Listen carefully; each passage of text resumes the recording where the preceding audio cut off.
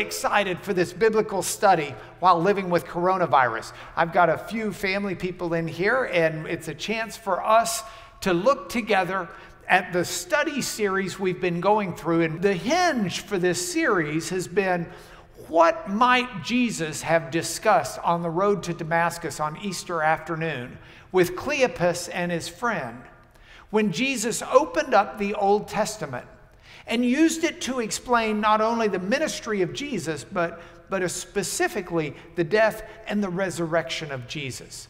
And so we've been walking through that together, various aspects of the Old Testament that we think Jesus could certainly have used, and we're going to continue doing that today.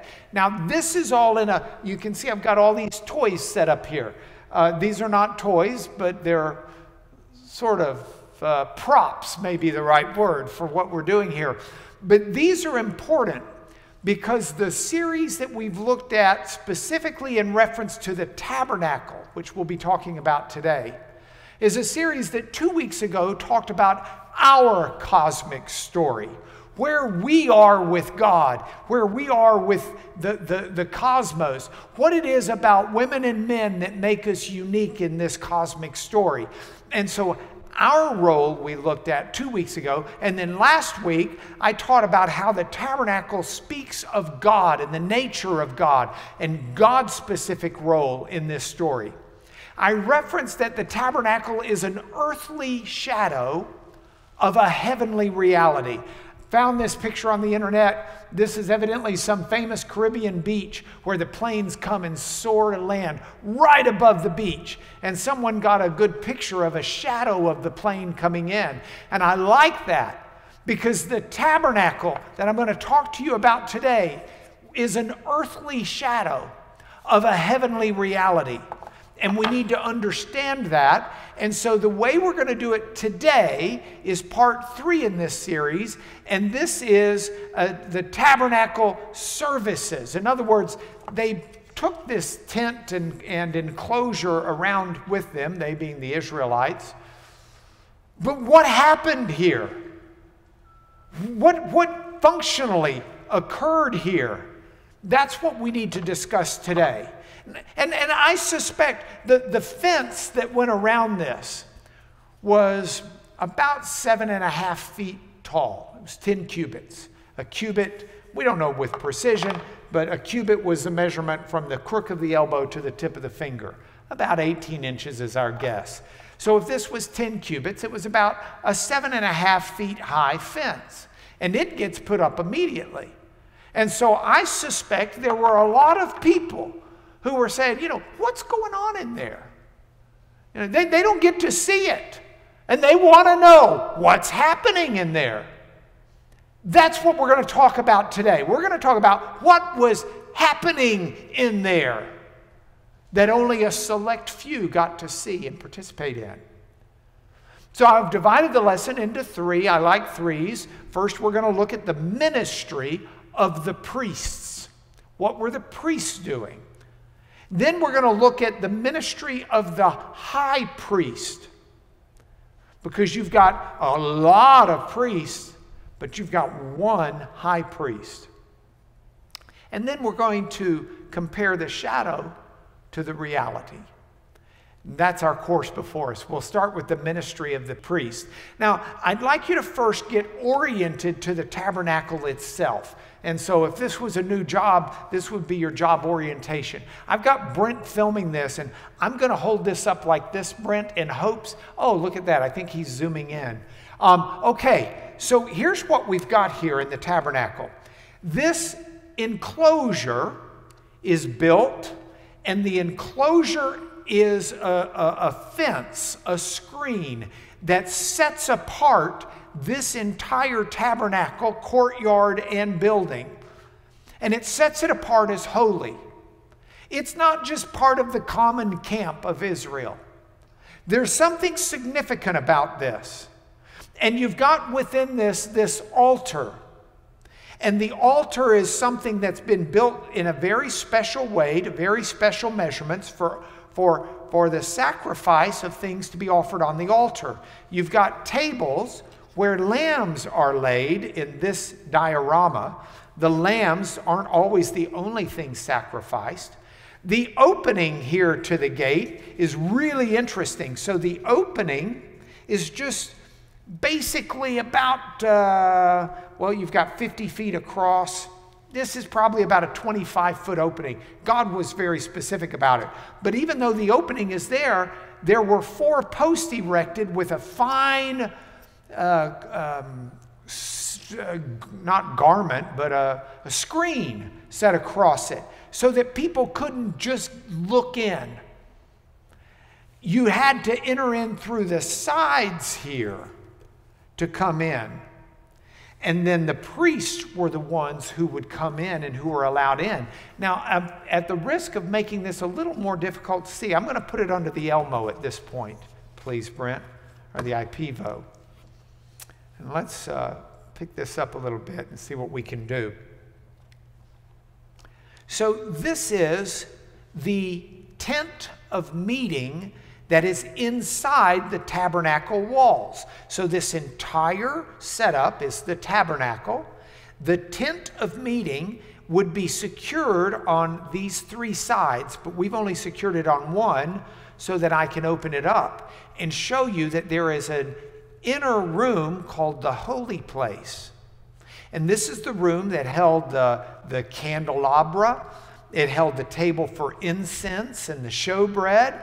And this was a place for priests, but inside that was a drapery that would be closed because there was a holy of holies, a kadosh kadosh, something that only the high priest would go into, and only once a year. This is where the Ark of the Covenant was kept and where the mercy seat was kept. This was where God would meet the high priest, but he would come down, and this was symbolic of how God would see his people. So this whole enclosure was sealed off with its own little screen, but this enabled the priests to minister in that special place. So within the confines of this, that's our orientation. And the orientation is such that a lot's going to be going on in there. There are going to be sacrifices. There's burning incense. There's placing bread. There's eating bread. There's cleaning. There's a lot to be done. And one of the natural questions is God's laying all of this out in front of Moses might be, who gets the job?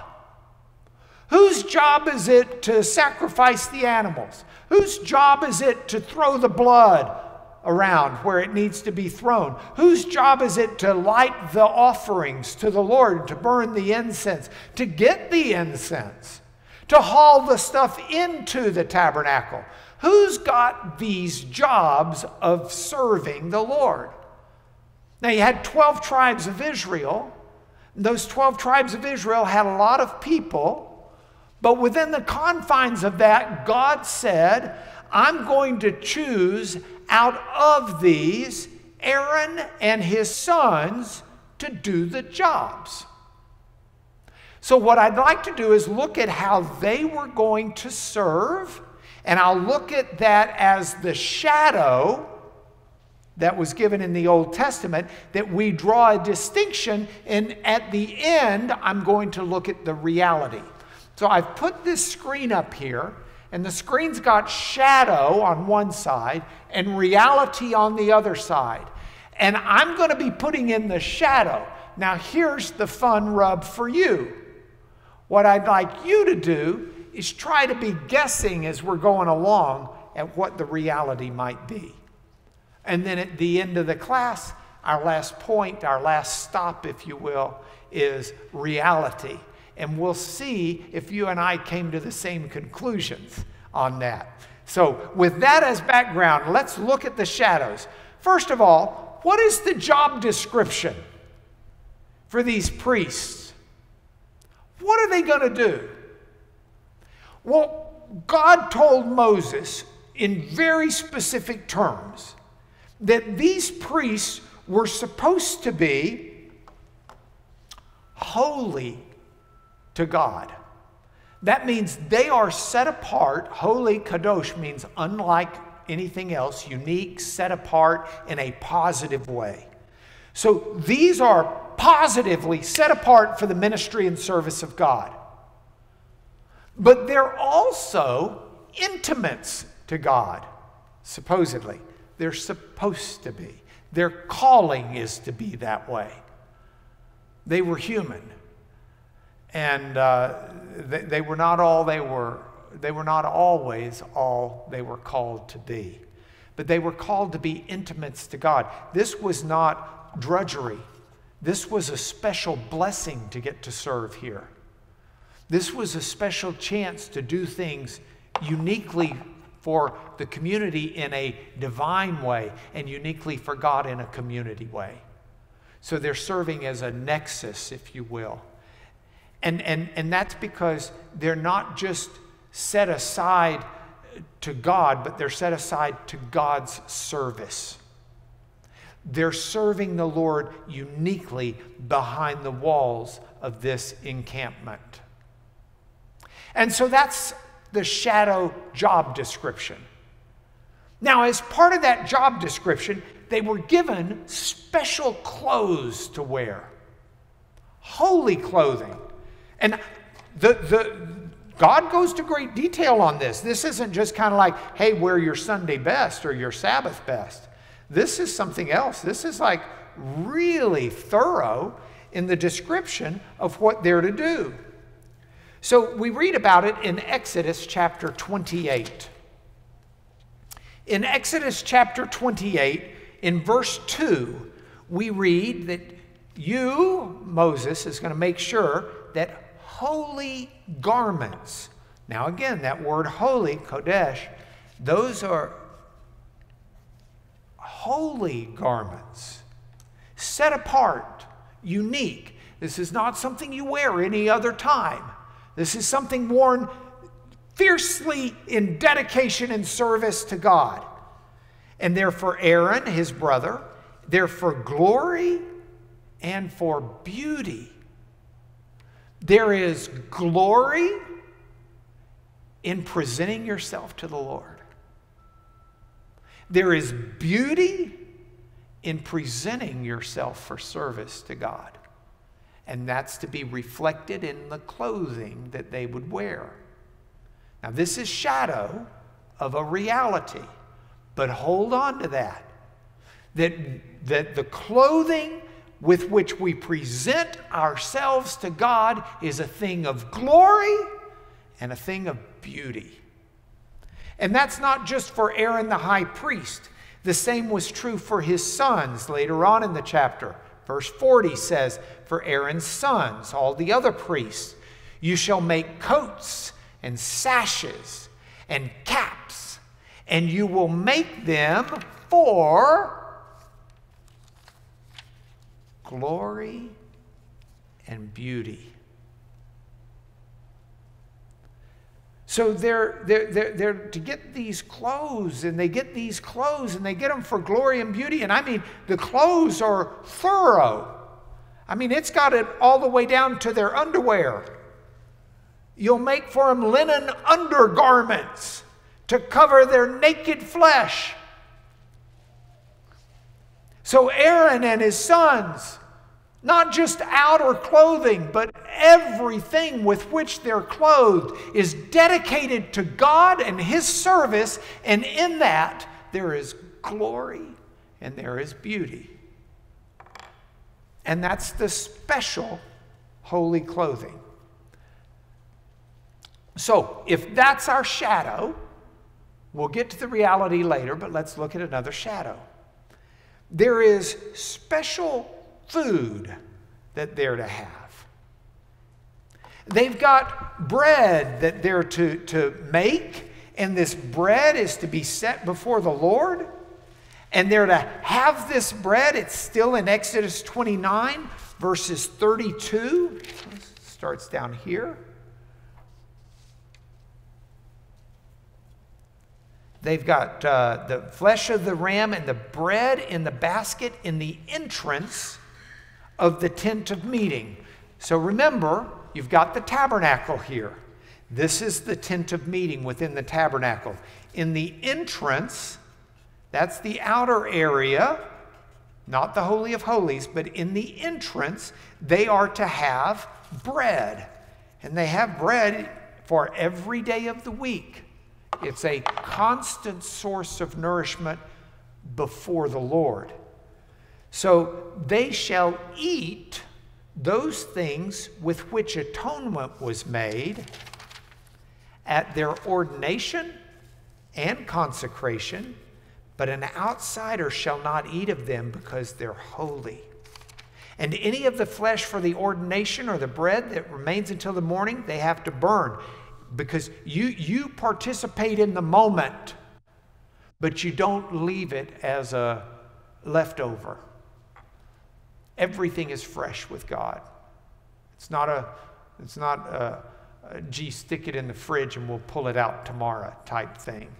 I've tried to use this as an explanation to my sweet wife, Becky, that leftovers are not necessarily always a good thing, but she says that I've taken the scripture out of context. I think she's right. But the bottom line is, there is special food that these priests, not just there, but the showbread that they would have, not just at their consecration, but all the time in service to the Lord, there is set aside special food. Now, for the priests to participate, however, before the priests do it, there has to be an anointing of the priest. The priests have an anointing, and the anointing is a process. Before they anoint or pour oil on the priest, they first have to take a bath. They got to get wet. They've got to wash themselves clean. It's in Exodus 29, verse 4, these instructions God gave. This is the section on consecrating the priests. And Moses is told, you'll bring Aaron and his sons to the entrance of the tent of meeting and wash them with water. And that's where they start. And then he goes on further and he says, not only will you wash them with water, and then you dress them. And when you dress them, you take the anointing oil and you pour it on his head and you anoint him. And so you have this anointing. Now, what is God doing here? God is making these priests his holy servants. By the way, the Hebrew word for priest, Kohen. But I've got a friend, David Cohen, who's a lawyer up in Cleveland. And his name retains the fact that he is a Jew who has descended from the priestly line. Cohen is the way we say it in English, but Kohen in Hebrew is the word for priest. So these are the priests. These are those who are dedicated to the Lord, and they have to have, let's go back to the PowerPoint if we can, Brent. They have to have themselves washed clean before they get anointed, and then when they get anointed, God pours on them Messiah oil. Say, wait, Messiah oil? Yeah, look back at verse 7. You shall take the anointing oil. Now there's a Hebrew word behind that English word.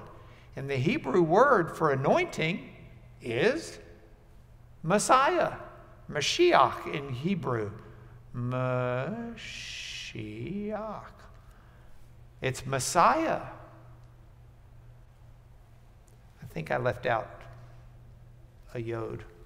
My Hebrew spelling's weak, but the word is right. Mashiach. This is the Messiah oil. Messiah just means anointing. Jesus the Messiah is the anointed one. But they all anointed priests. They poured Messiah oil on the priest. So after, if we go back to the PowerPoint, after we get the Messiah oil, then there's sacrificial blood that the priests are to put on themselves and on the altar. And this is Exodus 29, again, still the same chapter dealing with the service before the Lord. But now we've made it down to about verse 40. And in verse 38, let's get at the start of the paragraph. This is what you'll offer on the altar. Offer 2 lambs, a year old, day by day regularly. 1 lamb you shall offer in the morning, 1 lamb you offer at twilight.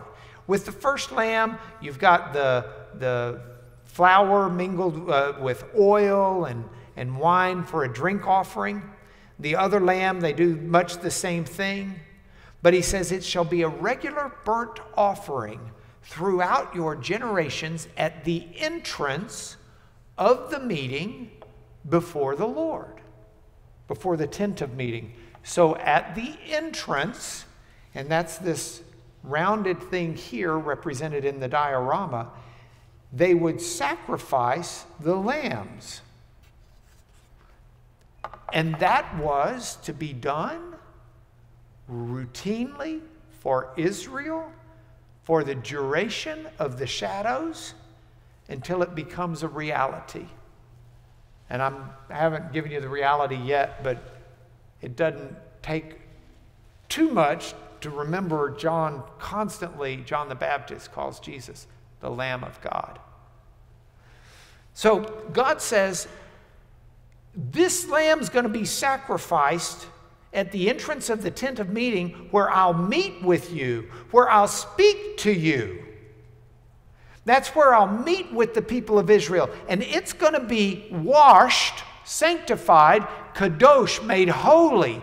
It's going to be made holy by my glory.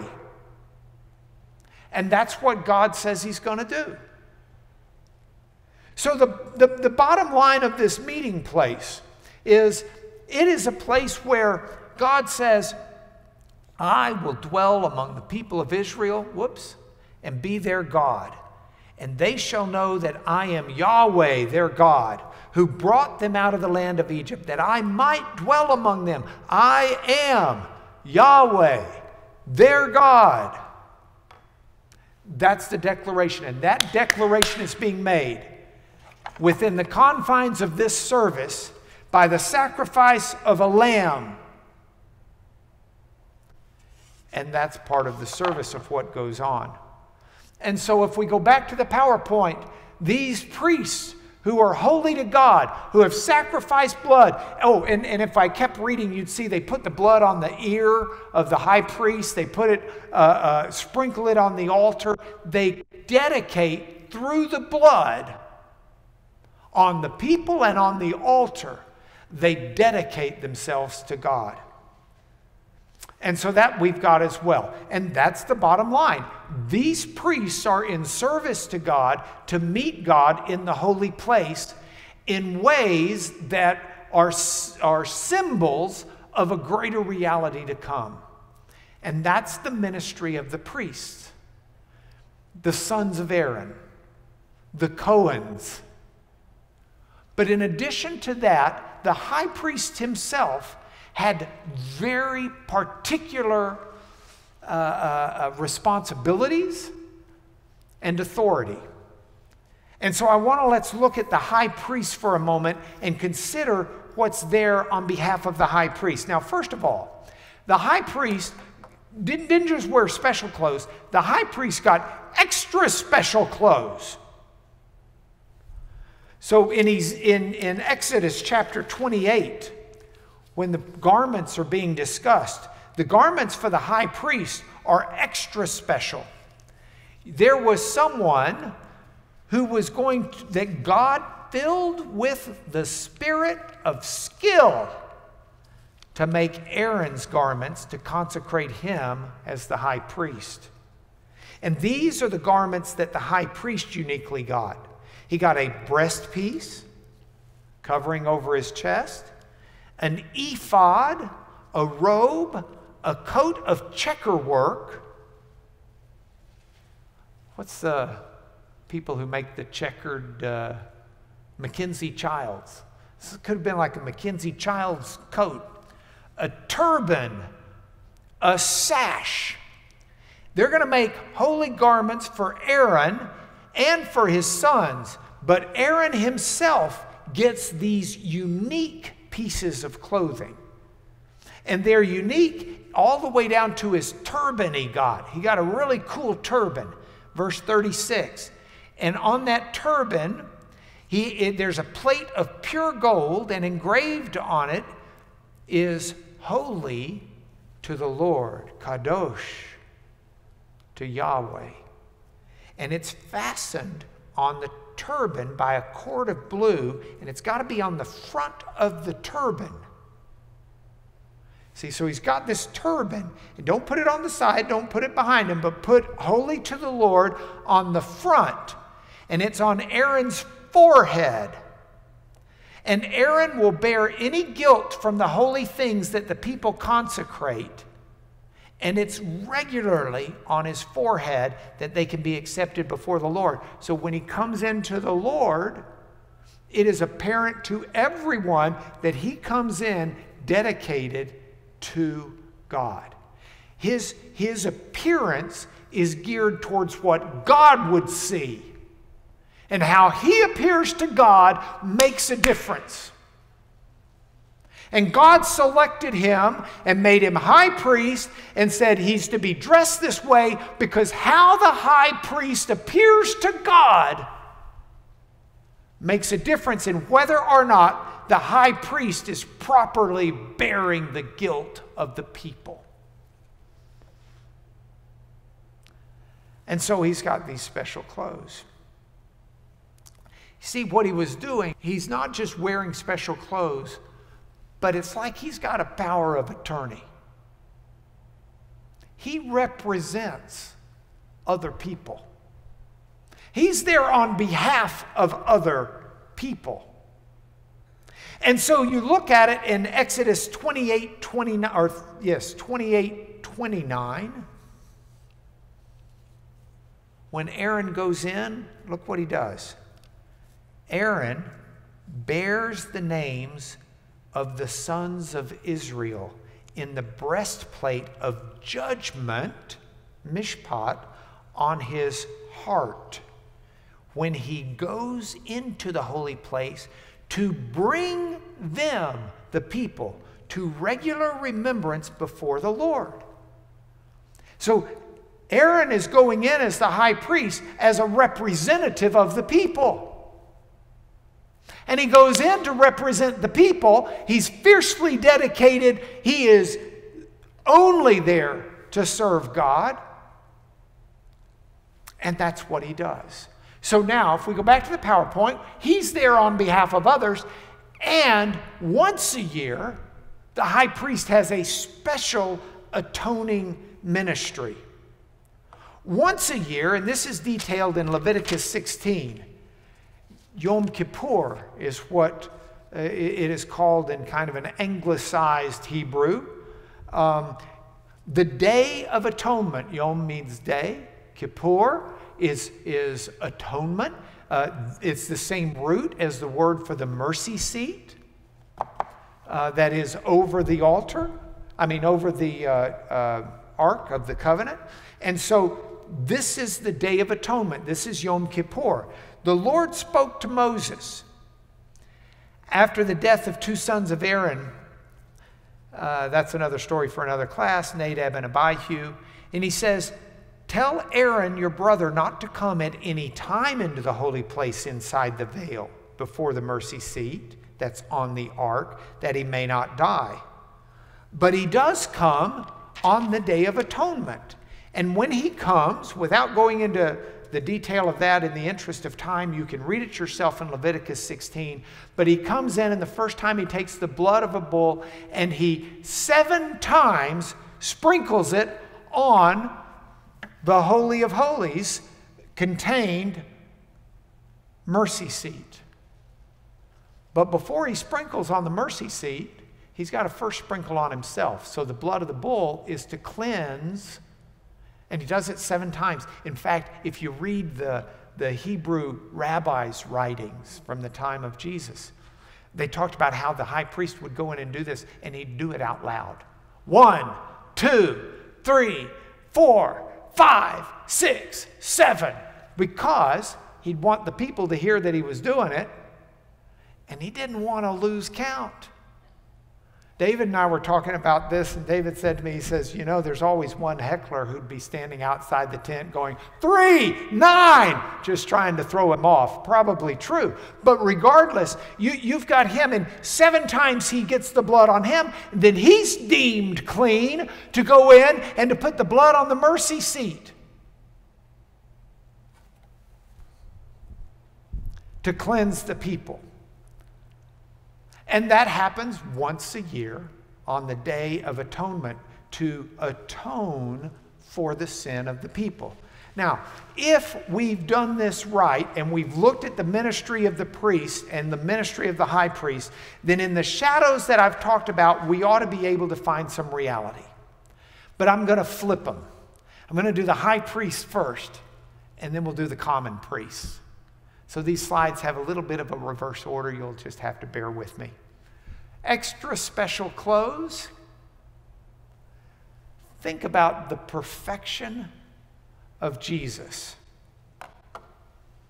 Think about the fact that Jesus was without blemish.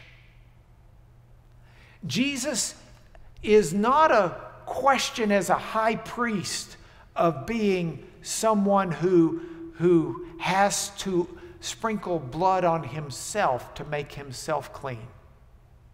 Jesus doesn't have to wear special clothes to show he's dedicated to God. He's perfect. He's fully dedicated to God.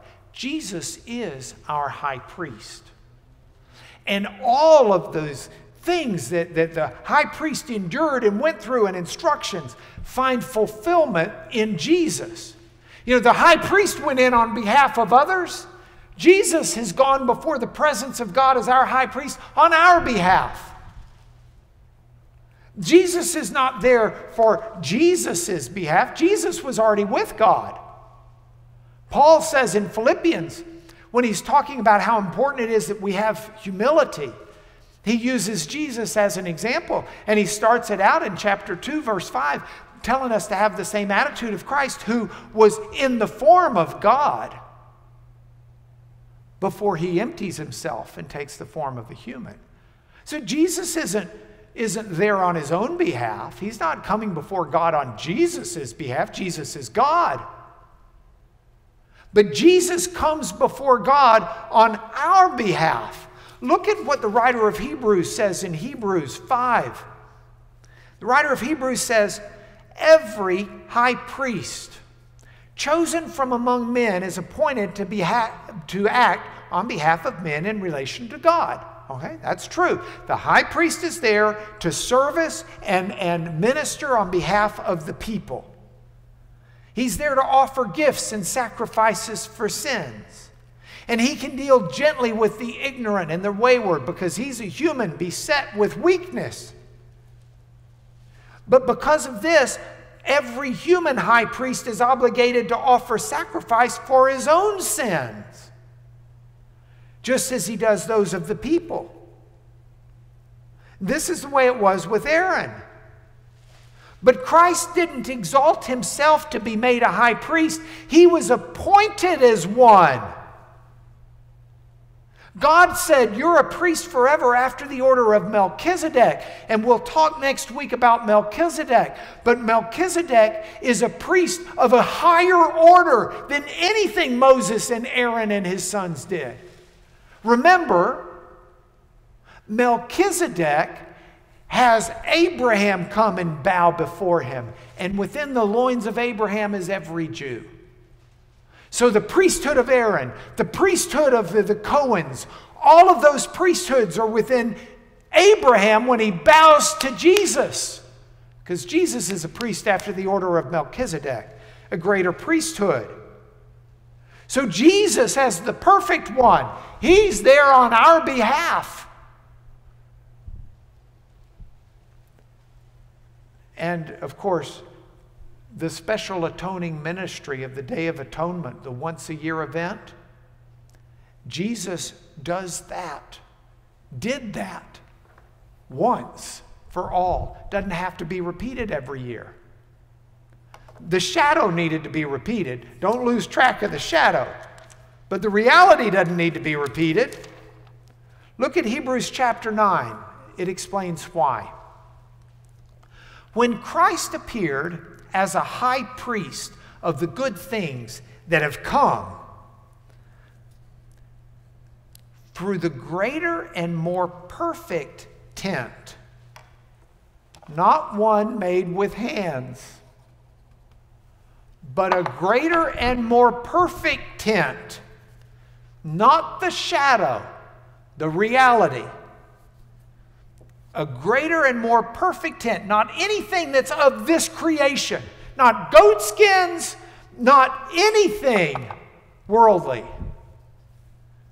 Jesus entered once for all into the real holy places, not the shadow, the reality, the real holy places, and not by means of the blood of a goat or a calf, but by means of his own blood, thus securing an eternal redemption.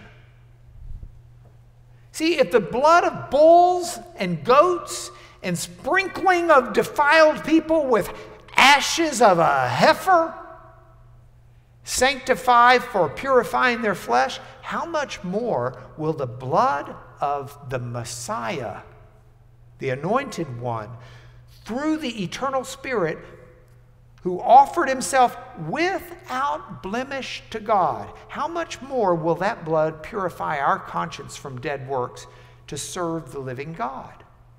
And that's what we do. We serve the living God. And why is that? Because if we go back to the PowerPoint, he's the high priest, but we are a priesthood of believers. None of us are outside the meeting place of God looking in. All of us are priests, holy to God. All of his children are set aside for his service. All of us are called to be intimates with God when we're called into a relationship with him. All of us are a chosen priesthood. Peter says it this way in 1 Peter 2:9. You're a chosen race, a royal priesthood. In other words, we're not just priests to some low-life God. We're priests to the King of Kings, the Lord of Lords. We're royal priests. We're a holy nation. We're set apart. Now, Peter's not writing to the Jews here. He's writing to the believers in Jesus, be they Jew or Gentile. Because we make up the kingdom of God. We are a people for his possession. We are a holy nation, Kadosh. And it's not simply so we can go into a tabernacle and talk about what it's like to be in the club. We're there. We are holy. We are priests. We are royalty. We are chosen. We are God's possession so that we can proclaim the excellencies of him who called us out of darkness into his marvelous light. I want to tell you why I'm doing this right now. I am filming this on a Tuesday at lunch hour. I had conferences all morning at work. I've got conferences all afternoon. I've got enough emails to sink a battleship.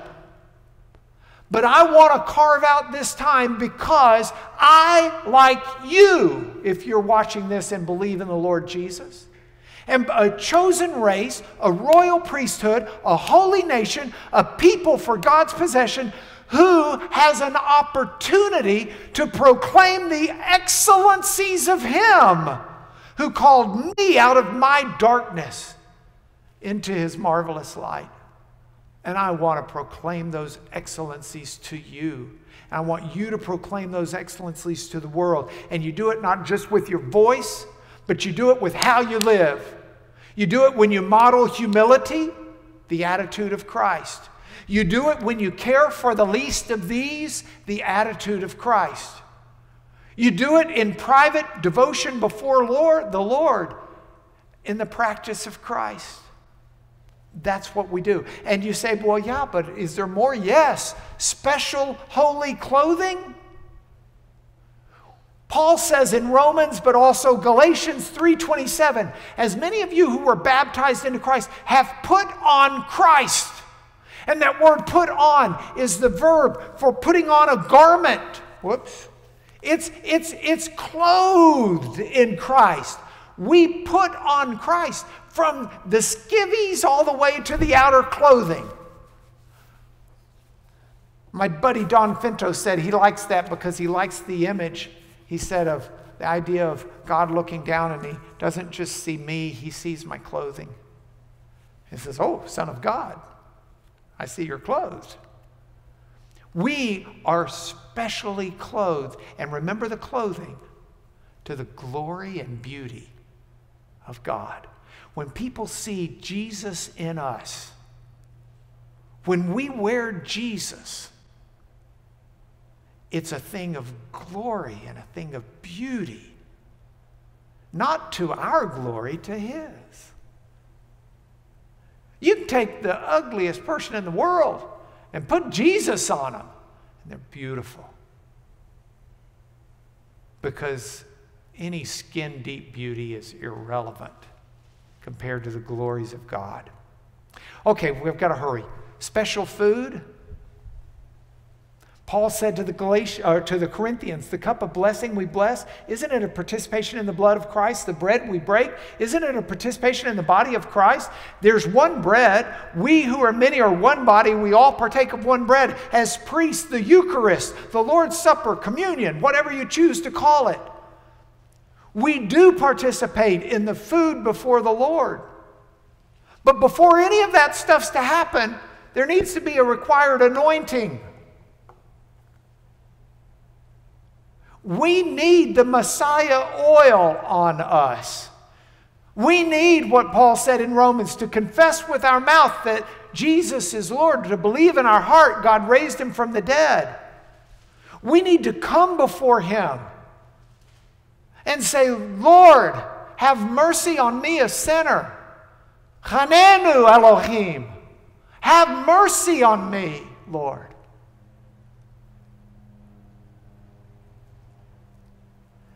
And all of this is part and parcel of us being washed clean. Being clothed in Christ, being anointed, being washed clean. We were washed, we were sanctified, we were justified in the name of our Lord Jesus, Messiah, anointed, and by the Spirit of our God. And that's the Messiah oil. I love the passage. Pastor David reminded me of it this morning. Ephesians 1:3. Blessed be the God and Father of our Lord Jesus Christ, who has blessed us in the Messiah, in the oil.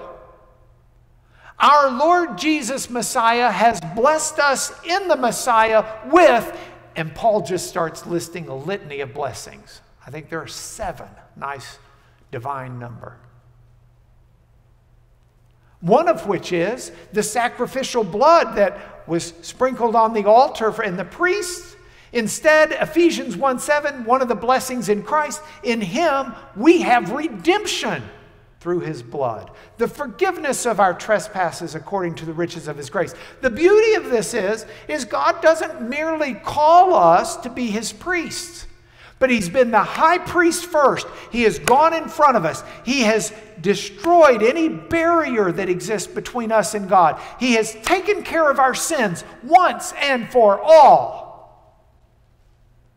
and called us to be His priests, called us to be His intimates, called us to be in service of the heavenly kingdom and the heavenly reality.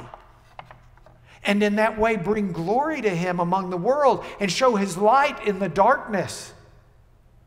And that starts with us because we've been redeemed and we've been made clean. But it's what that frees us up to do that is so critical.